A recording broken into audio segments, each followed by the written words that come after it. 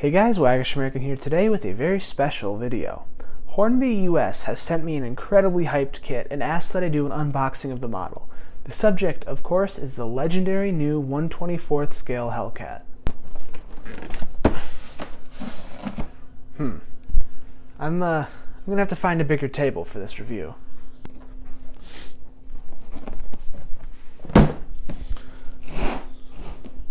The box obviously is gigantic. This thing rivals the box of subjects as large as my 72nd scale B-52 or even the 48 scale C-17. Actually, I think the box is the same height, length and width as the C-17. The only difference is the C-17 is probably double the depth. It is a big, big box. The box feels hefty, and it's certainly not wasted space or a big box for sales puffery. The design is pretty typically Airfix, the familiar graphical format with very detailed and impressive photos of the company finished model on the side. Now, you all know how I feel about CGI box art, but I must say, if you've decided to go with a computer illustration, this is how you do a computer illustration. The scene is dynamic and interesting. The only thing I'd note is that the zero doesn't really look like part of the scene. Something about it just doesn't quite match the rest of the art. I do really like how they depicted weathering on the subject. Too many illustrations of glossy blue aircraft have them over-weathered, over-chipped, or worst, faded. They seem to have nailed the weathering on this model perfectly. The only thing I'm not a huge fan of on the box is this information box up here. While it is really interesting having the story of the aircraft they chose to feature, it seems like this information would be better suited to the box sides or a blurb in the instruction manual. Alright, let's crack this thing open.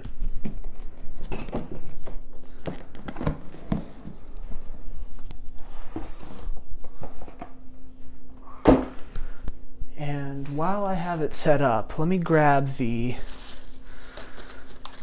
booklets and let's grab the clear parts while I'm at it. Head back on over to my better booth and talk about these in more detail. Back briefly in my normal air quotes studio, I can run through a few of the smaller pieces of the kit, including the instructions, decals, and clear parts.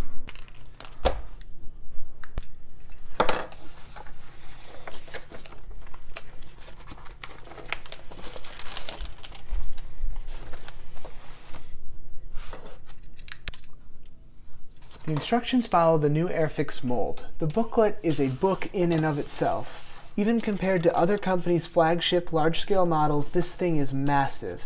In total, with all options accounted for, the build comes out to just over 300 separate steps, not including painting or decals. The instruction booklet for something this complicated is an excellent example of something that I think has set many of Airfix's releases far above the crowd. While I'm not the largest fan of 3D CG models being used in art, 3D rendering makes Airfix's instructions the most reliable and informative I have yet used. The booklet opens with renders of various building options. No squinting at subpar illustrations or relying on small symbols throughout the book are necessary to plan your build. It is simple to weigh the variance and plan the course of the build through the book before you even begin construction. Beyond this, there isn't anything particularly notable about the instructions. Again, Airfix's policy of printing instructions in color and labeling the last completed step in red helps tremendously in keeping organized and helping you to minimize mistakes. One other thing, this page right here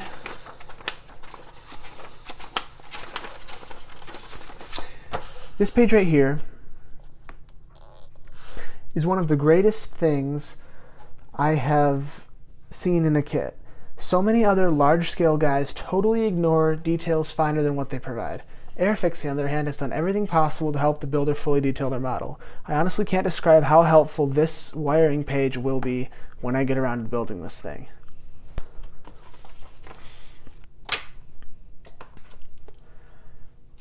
Airfix has done a number of great things with their painting guides. First, obviously, they are all printed in color. This is always welcome, but I think the best thing that they did stems from printing these guides on separate sheets other than the instruction booklet. Instead of forcing the modeler to fight to keep the giant book open and in a convenient place that they can see, Airfix has provided a large, visible single sheet for every necessary piece of painting and decaling. including a separate sheet just for stencils, which is another thing I really like that a lot of these companies started doing. If any of you have ever built anything that has a lot of decals, you know how annoying it is trying to see stencils next to insignia over camouflage. Airfix cuts all that out. It's also nice they include Humbrol colors on the sheet instead of calling out a color by ID number and nothing else, forcing a modeler who does not use Humbrol to hunt through a book or the internet to find a starting point for conversion. The inclusion of the Sunfish, the Operation Sunfish paint scheme is particularly pleasing. When I first heard this kit announced, I was honestly worried that the only options would be in gloss sea blue, which, given my long-term project, is quickly becoming my least favorite color to paint. This scheme offers an interesting alternative to a common bird. Additionally, with this paint scheme, you can actually correctly weather the airframe. All techniques from fading to staining to discoloration are correct. Not to mention chipping.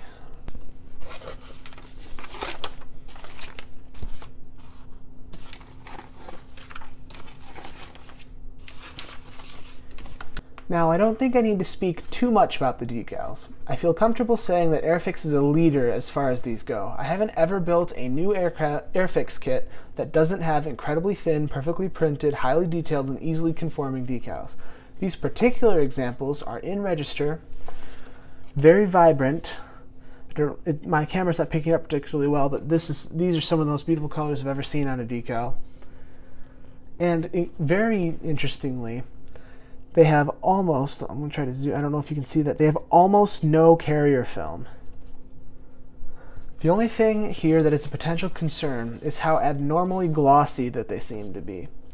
I obviously don't know how well they'll work until I actually get them on the model, but I am just generally uncomfortable with glossy decals. They don't tend to play very well with decal solvents, so if for any reason these decals don't instantly suck down, getting them to conform will be a bit more difficult than matte decals. Before I go back to where the rest of the kit is, I wanted to talk about this kit's clear parts. Firstly, they are very well protected in packaging. I already removed them from the vacuum sealed bag that they're in, but inside the vacuum sealed bag, they get a sheet of bubble wrap and are wrapped in some kind of paper material.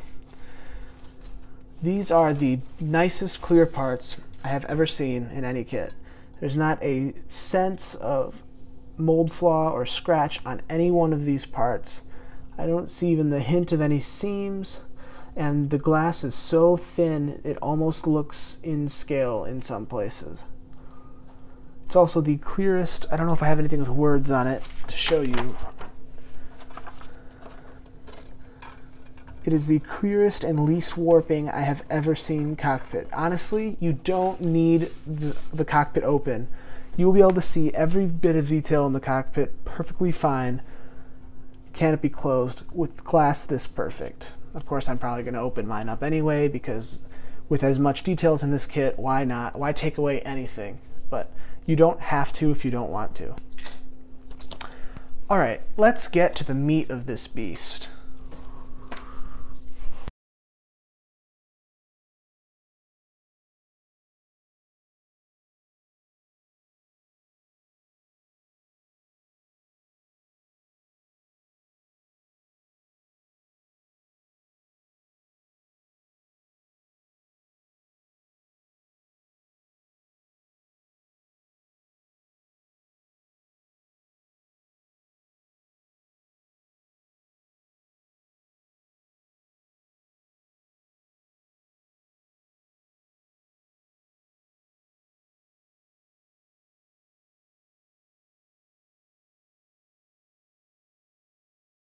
To give you an idea of the pardon the pun scale of this model, it is formed from 8 giant sprues, plus the one already discussed, each separately bagged. They fit tightly into the box, filling the space well, offering ample protection from our friendly package handlers. The first sprue out of the box features tailplanes, flaps, and miscellaneous ribs. These are all molded well. Pretty much every part has fairly large ejector pin marks, but nowhere on any of these parts would they be visible on the completed model. I only see one faint sink mark And even at that, between writing the script for this video and pulling out the parts, I seem to have lost it. So I guess scratch that. I can't. And when you consider that there's as much plastic on this one sprue as there is in pretty much any 72nd scale model, the complete lack of any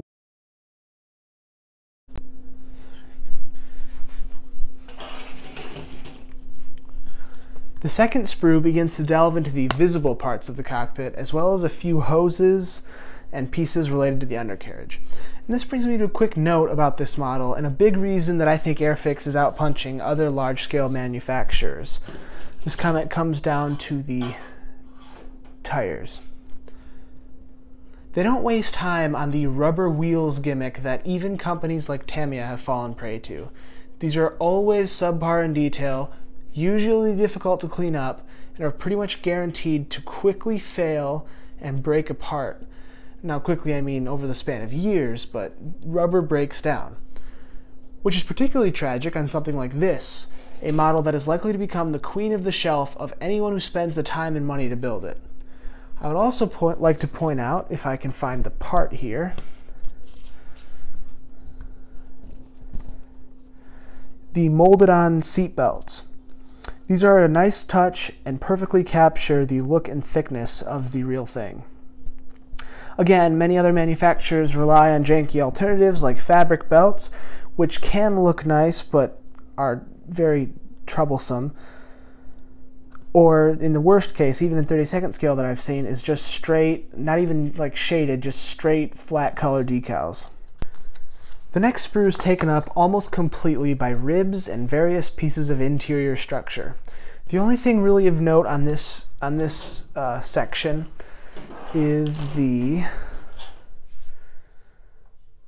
50 caliber machine guns.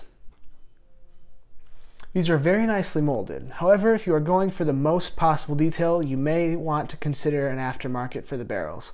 The kit ones are fine, but at this scale you will notice the difference between a solid piece and the separate barrel and cooling shroud that aftermarket can provide. That said, after looking over the parts, I think this is literally the only place on this kit where aftermarket might be worth the money, unless you want a different decal scheme than provided. But as far as pieces go, this would be the only thing I would even consider replacing. The next sprue focuses on the engine area, with much of the space taken up by these incredibly thin, especially relatively, like not even just relative to scale, relative to anything. How thin that is. It's like a knife edge almost. Incredibly thin pieces of the cowling. Again, these parts are so flawless, I don't even really have anything else to say. The next sprue is full of weaponry. Most of it is taken over by external stores, missiles, bombs, tanks, etc. Everything on this sprue is molded perfectly cleanly. The only thing you may want to consider altering focuses on the bombs. And this is no fault of Airfix. This is just a general detail tip that you could really apply to pretty much any large-scale World War II aircraft that features bombs. These bombs had a shell of cast steel, and even at this scale, smooth may be correct if you're going off of strictly scale impression. But if you want to translate the idea of these weapons being cast, you can replicate the effect with a couple of techniques, using things like thinned Tamiya putty. I believe Mr. Surface Primer can also be used for this. Don't worry, I'll do a how-to video whenever I get around to building this. Or maybe, I don't think I'm going to use all of these bombs. Maybe I'll throw one of these together pretty soon here and show you how to do that. The next sprue is focused on the engine, and the word of the day here is fine. No part has flash. I can't see a single sink mark. The cooling fins on the cylinders, let me show you how fine these are. These are probably smaller than a lot of 72nd scale engines. Let's see if I can't get that in the light. My camera can't pick it up with this light set up, but the cooling fins are many and they are fine. Also, all these parts are covered where they need to in very small bolts and screws and rivets, and it's just incredible. And in-scale hoses abound. This is truly a complete engine. It could be a kit in and of itself. The only thing you really need to add are ignition wires, and Airfix, like I already noted, is smart enough to tell you exactly how in the instruction book.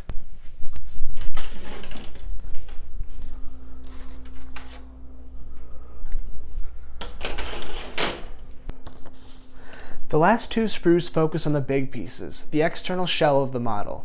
The wings are incredible.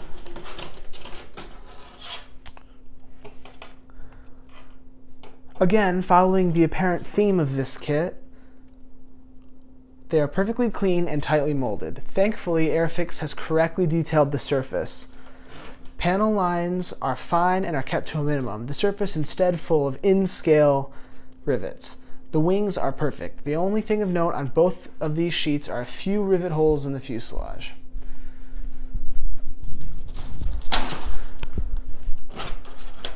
Again, I don't know for sure if I can pick this up in this light. You can kind of see it. It isn't a big deal, but some of the rivet holes on the lower part of the fuselage are just a tad bit soft. You may want to poke the area gently with a pin before painting, just to be sure that you maintain the detail through priming and paint. Also noteworthy, Airfix seems to have carefully selected the positions of ejector pins. Even though they are fairly large, as is typical, they're soft plastic. Based on the parts and instructions, they should all be hidden from view. Well, there it is. I don't know, guys, what more is there to say? This kit is a total work of art. Besides that very small sink mark that I lost and could not find on recording on one of the tailplanes, I didn't see a single molding flaw anywhere on the sprues that would actually matter to the build. Also incredible, even with parts as huge as the fuselage and as flat as the wings, also as thin as the wings, I didn't notice any warp. Not a slight warp, no warp. The detail throughout is incredible. The fact that they provide nearly every hose is one of the best things I've ever seen. A spool of 0.7mm wire or lead is the only thing you need to totally detail this thing. Now again, I will admit that I've never actually completed a large-scale model, but I do have 8 or 10 of them up in the stash, so I've pawed through a lot of their contents, and this far outstrips any of the other models I've got, any of the 32nd scale models I've got, in detail, clean molding, pretty much any metric you could use to measure it. Just on looking at the box and the contents of the box, this one wins. Also, the thing is gigantic. I can't get over how big it is. 24th scale. You wouldn't think that 24th and 32nd scale are that big of a difference, but you know what? I need to just demonstrate this for a moment. Because this video, the subject of this video and the eventual build video was provided by Airfix, I won't shill for any of their competitors' products, even though I don't believe they make this plane in the scale I'm about to show. But this is an F6F 148 scale F6F I've just about finished. Now I already put everything back in the box and I don't feel like scrambling to get it back out, but just take a look at the difference in box size to almost finished model, 48 scale to 24th scale. So yeah, the thing is huge, absolutely gigantic. Shelf space, the other nice thing is, even though it's big, it's a lot of stuff in a manageable space. It's not like a 48 scale or even 72nd scale B-17, where the model is big, but it just takes up a lot of space and it's ungainly. The F6F is a fairly tightly packaged, if you measure it out, it's mostly square dimensions. So even though it's large, finding a spot to put it won't be too difficult, because it's large but tight. It's one of the nice things about this specific airplane. It fits a lot into a small package. It doesn't, it's not like a 32nd scale B-17, which, even though that is a significantly larger model, also just things are weird. Like its landing gear are close to each other. You don't need like a 3-foot depth shelf to hold up. You won't need like a 3-foot depth shelf to hold this up. I can probably fit this completed model on my 1-foot shelves. It might be a little bit tight, and I don't know for sure I'm going to be able to, but it'll be a lot easier to find shelf space for this than you think. A huge thank you to Airfix and Hornby for seeing something worthwhile on my channel. In addition to providing this kit for an inbox, they've sent me 2 other kits to build. Their 148 scale Gloster Meteor FR9 And their new 1/48 scale JU87, which as you can see is already in primer and should be finished. I don't know when the build video will come out, but the model will be finished in the next couple of weeks here. One final thing, don't expect a build video for this model anytime soon. Besides how long it'll take anyone to build, especially to build well, I will be moving in less than 2 months, and after that, builds involving an airbrush will stop for at least 9 months, possibly a year. I will continue to do figures on the channel, but details on existing and future and stalled builds will come soon, so do keep an eye on the channel and watch. If you're curious. Alright, thanks for watching. Thanks again to Airfix and Hornby, and I will see you guys next time.